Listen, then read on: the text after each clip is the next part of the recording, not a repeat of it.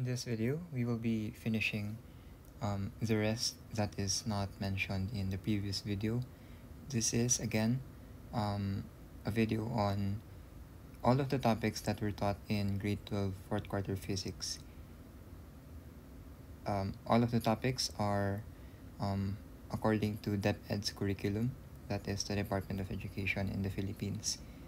And yes, of course, this trend is STEM.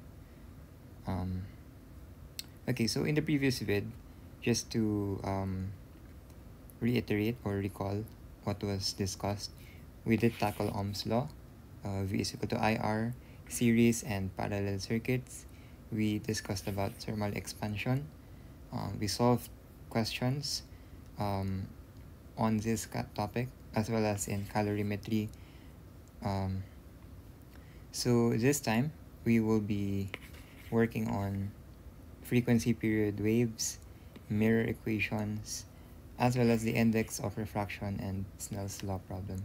Although I don't think we did in our school, in our class, I don't think we did tackle much about it, especially in, if I recall correctly, the very last worksheet. I believe it was no longer part of the exam, and so I didn't review for it anymore. So yes, let's just skip this part.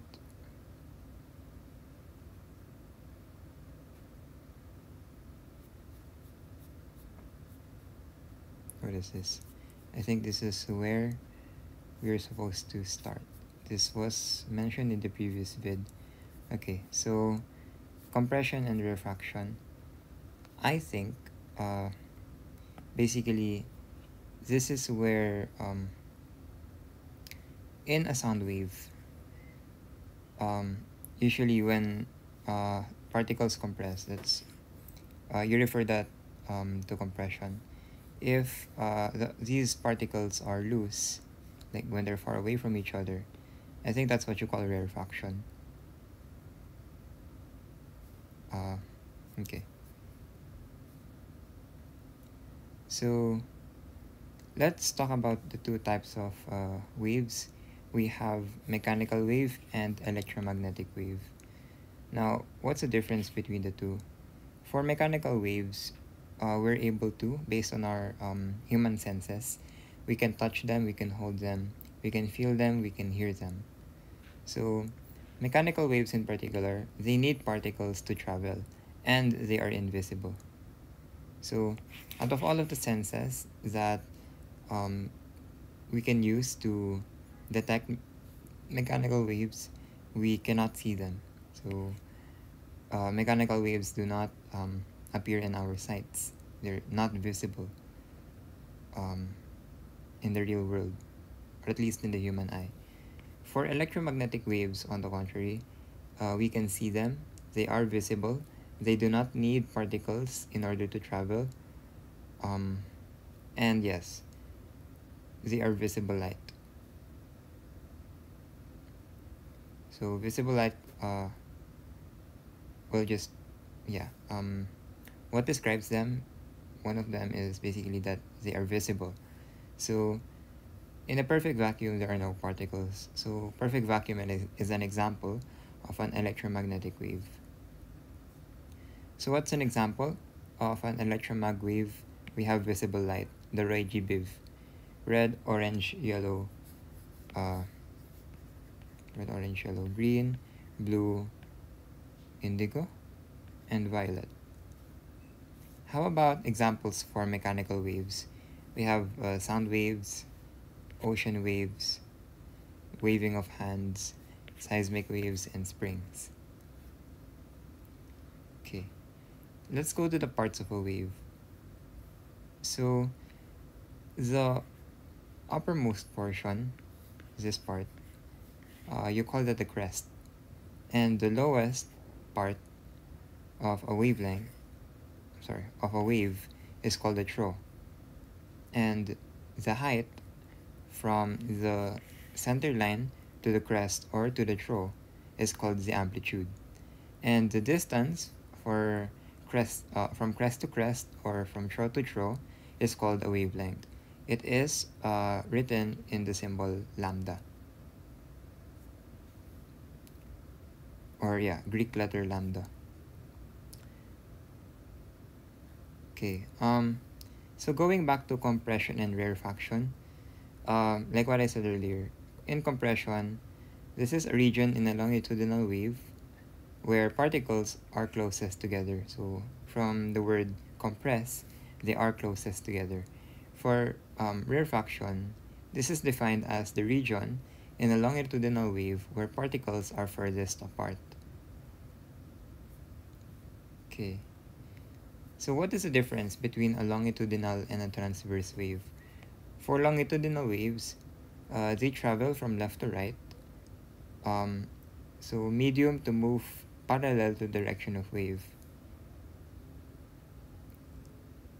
Okay, so left, right. How about transverse waves? They move up, down. So the medium to move perpendicular to the direction of the wave. Okay, so from here, we could say that in terms of the direction of a wave, um, it goes from left to right, and it makes sense because if a wave travels from left to right, it's parallel to the direction of the wave. Therefore, uh, the direction of a wave is also from left to right, and probably vice versa as well. Unlike transverse wave, it is perpendicular to the direction of a wave. So if a transverse wave moves up and down, then the direction of a wave goes left and right. So it makes sense that the relationship is perpendicular. Okay. So in frequency period calculation, we do have this formula. So frequency is equal to the number of waves. If there is no specific number stated, then we just put 1. And then the t corresponds to the idea that it's called the period of time. So another formula is v is equal to lambda times f. I suppose that is the velocity. Is it? Let me just make sure. Let me just verify it.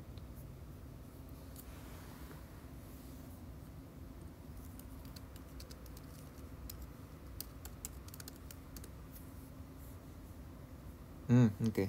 So it's basically velocity or speed in the context of waves.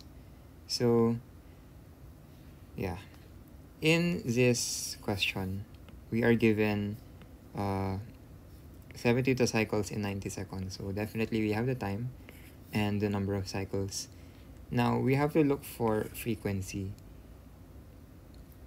So we use this formula. So frequency is equal to 1 over t. Such that instead of placing 1, we are actually given a value for waves that is 72 cycles. And the period of time will be 90 seconds. That is our denominator. So the answer is 0.8 over seconds or hertz. Just to let you know, this was actually written on purpose. There's such thing as over seconds as a unit, or in other words, you can call that hertz. Hertz is per second and vice versa.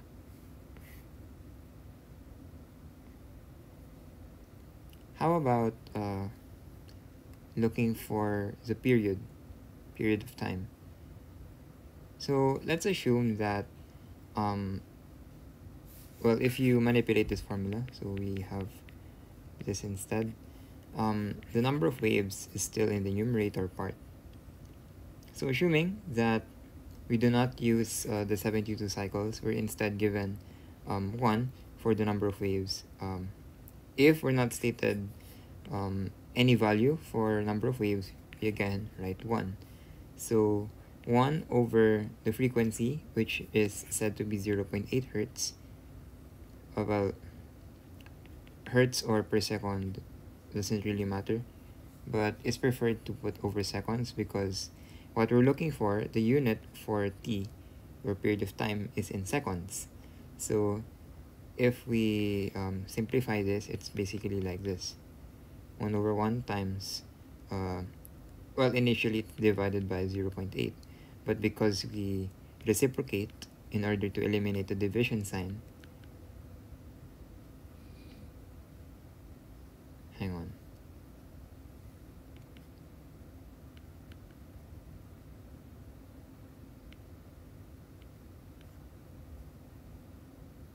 Am I doing it right? But yes, the answer is already there anyways. It's 1.25 seconds. This is just in case you're not allowed to use a calculator in the exam.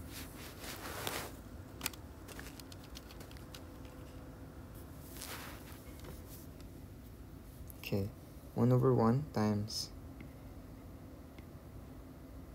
well, supposedly 1 over 0.8.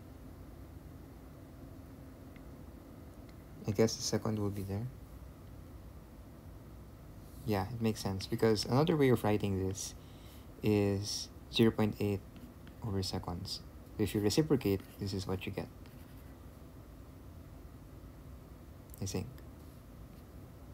And then that's the answer.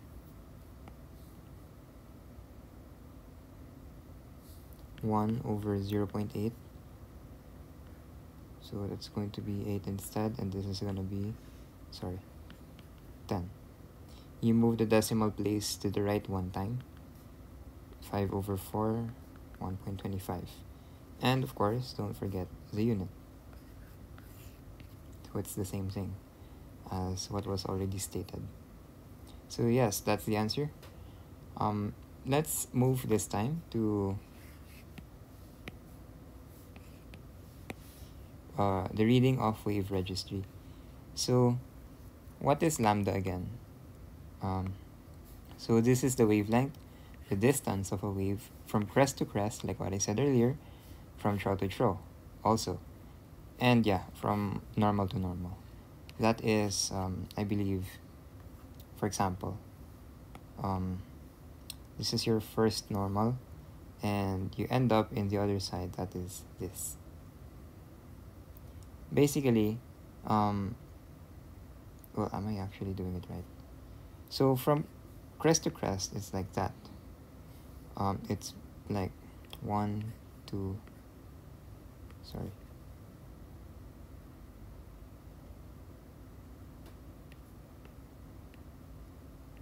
So this part is covered, as well as this, from crest to crest. So overall, you make,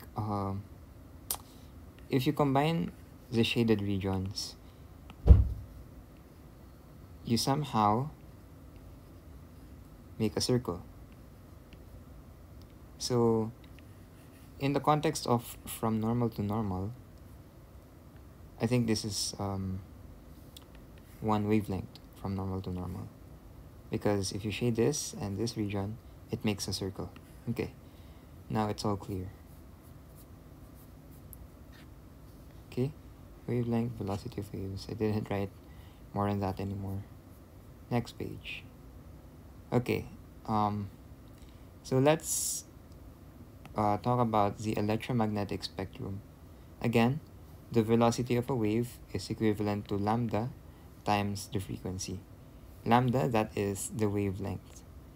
Well, why are they multiplied to each other? From this formula, it is implied that the length of a wave has an indirect or inverse relationship with the frequency of a wave. So for example, if the length of a wave is longer, then the frequency of a wave is shorter. If the length of a wave is shorter, then the frequency of a wave is higher. So these are standard. When interpreting the electromagnetic spectrum, these two details are very important. So as you can see here, the region at the right side, it's classified to have the shortest wavelength, and they also have at the same time the highest frequencies.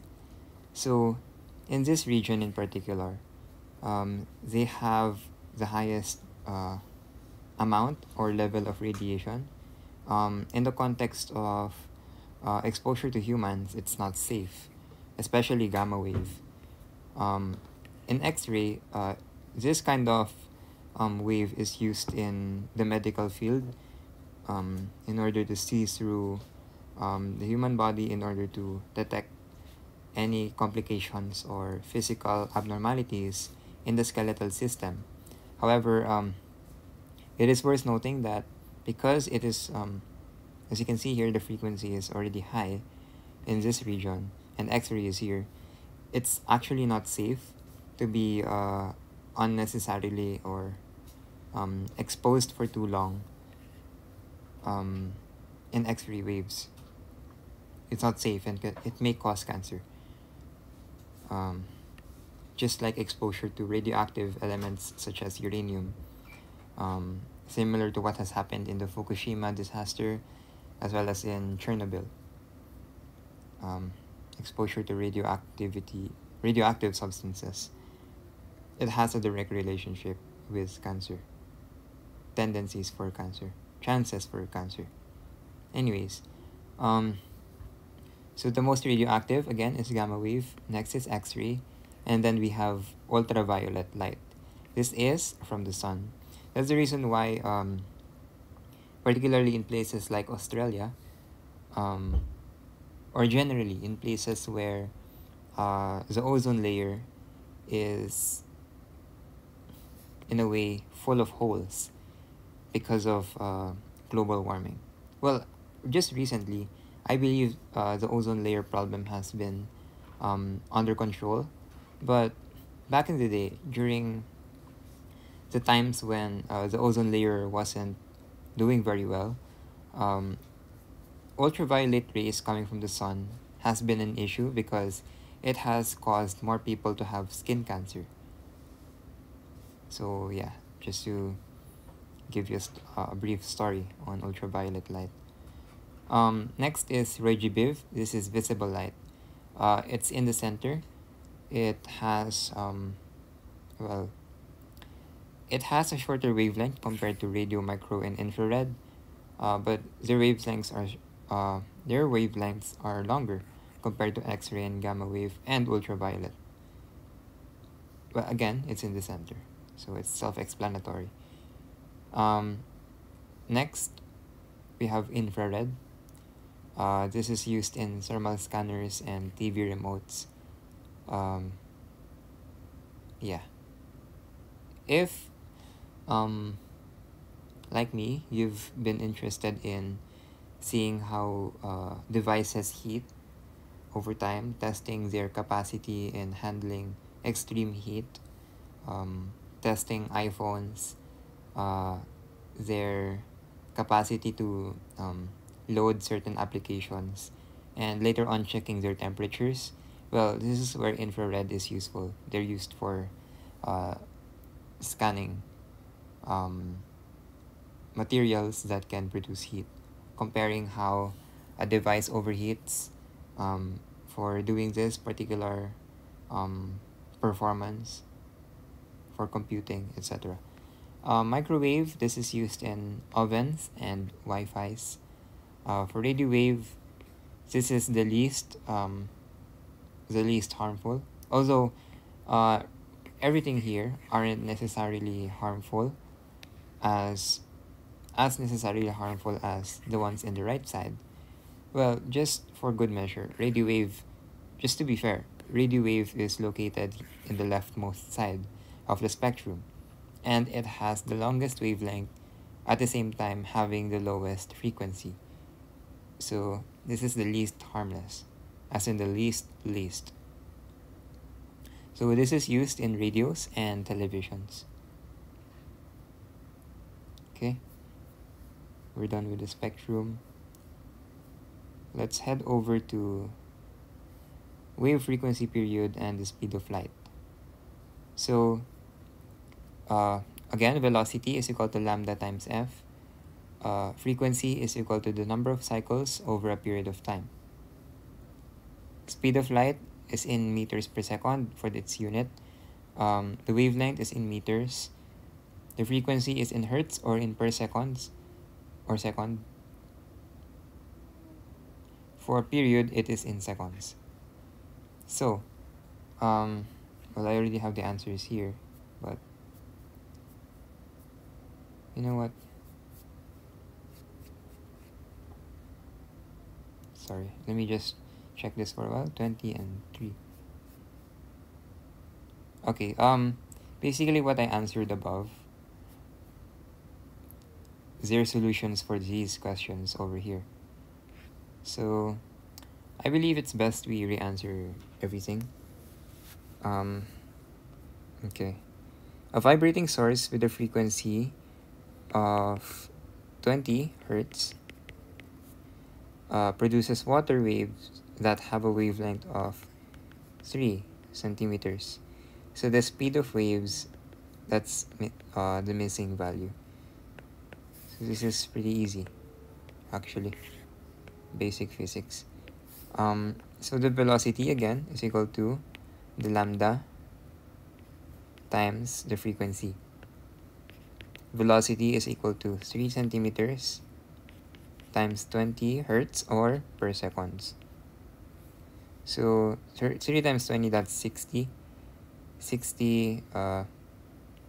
centimeters per seconds. We need to convert this in meters. Well, the answer is already here, but I don't know why it wasn't stated that we have to convert our value in meters. But to be fair, like what was stated earlier, wavelength, the unit is supposed to be in meters by default. So what we should have done in the first place was convert 3 centimeters to meters. Either way, if you convert this to meters, that's fine either.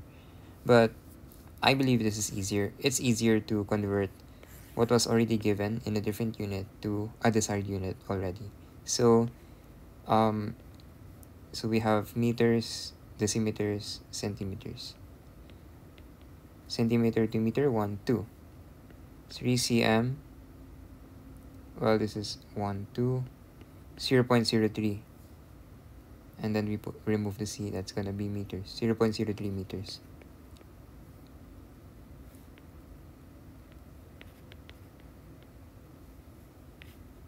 Okay, 0.03 times 20, that is 3 over 5, or 0.6 meters per second. Okay, so that's the final answer. Next question. What is the period of a wave that travels through a spring at 2.5 meters per second and has a wavelength of 1.3 meters?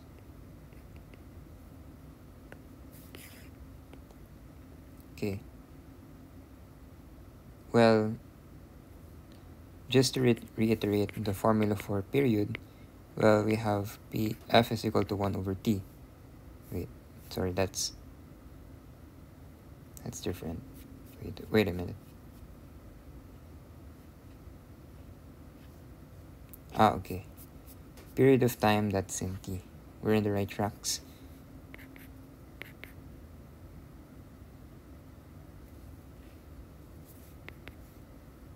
So manipulate this formula such that T is missing. So we have this.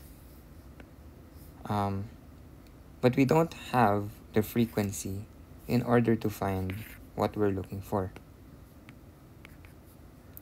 We can find the frequency using these two in this formula. Okay, so frequency is equal to the velocity, 2.5 meters per second, over lambda, 1.3 meters. We can rewrite that as 2.5 meters per second times 1 over 1.3 meters. Cancel the meter unit. And then we have instead over seconds, or basically in hertz. Let's just stick with this unit. 2.5 divided by 1.3 is 1.92. Okay, now that we have found frequency, we will use the t is equal to 1 over f formula.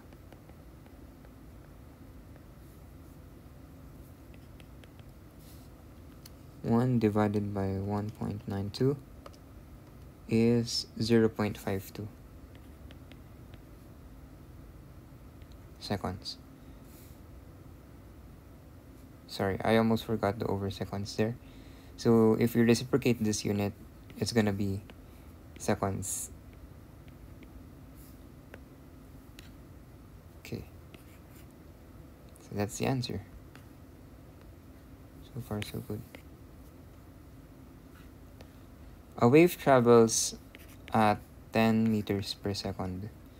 If the wavelength is 10 meters, what are the frequency and the period of the waves? Okay, rewrite the formulas again. Lambda times f, and then f is equal to 1 over t, t is equal to 1 over f. You have to look for frequency first because we have the values that can surely help us find it. We cannot find the period of time yet because we do not have the frequency which is needed in order to complete the formula to find it. So manipulate this formula. F is equal to velocity over lambda, just like in the previous question. F is equal to the velocity, 10 meters per second, divided by 1 over 10 meters.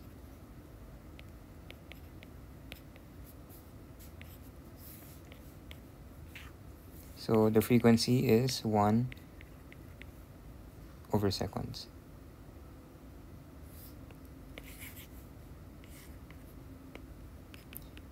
Period of time is equal to 1 over 1 hertz, or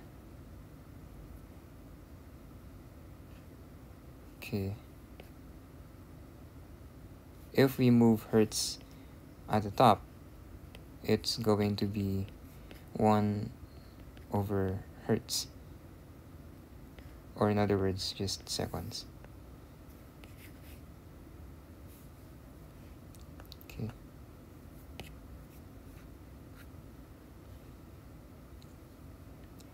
It takes a water wave 5.2 seconds to travel between two docks that are 19 meters apart.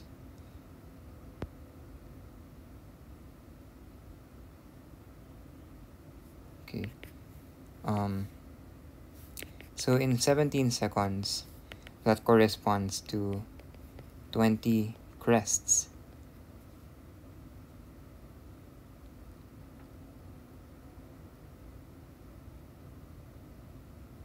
Well, how much is one crest in terms of meters?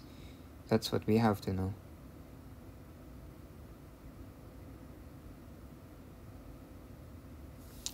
$17 divided by 5.2.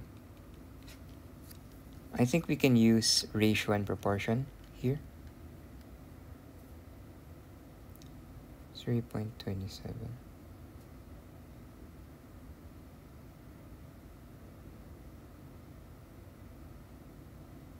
$20 divided by 3.27 is 6. This is somehow equal to 6.11 crests.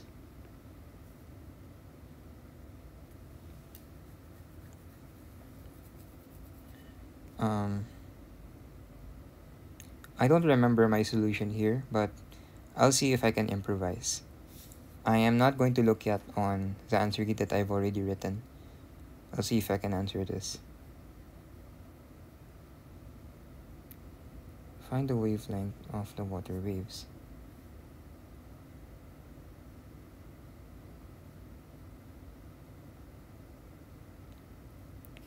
Well, if we just have one,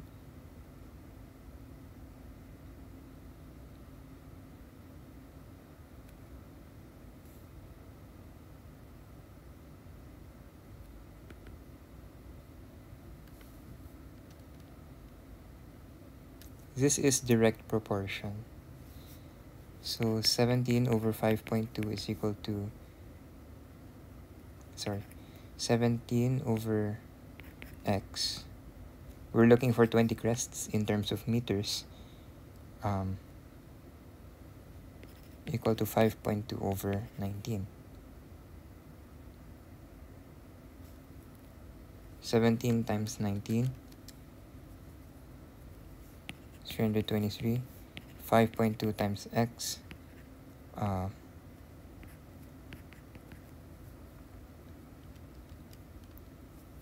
we have 62.12 meters.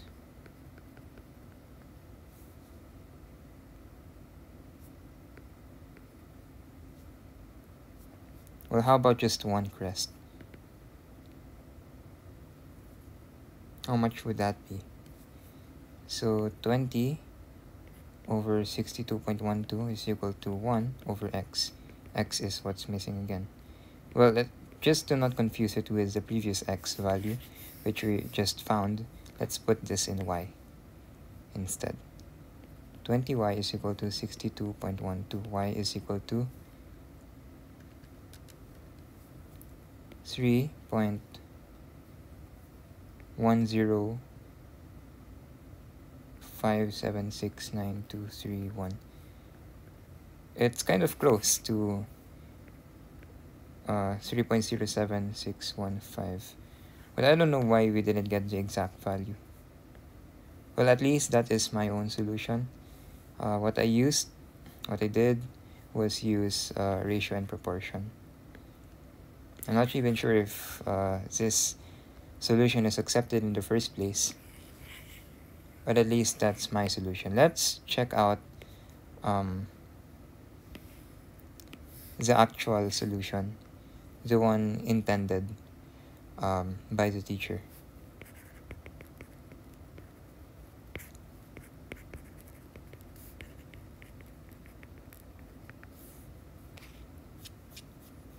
Okay, where are you, number 4?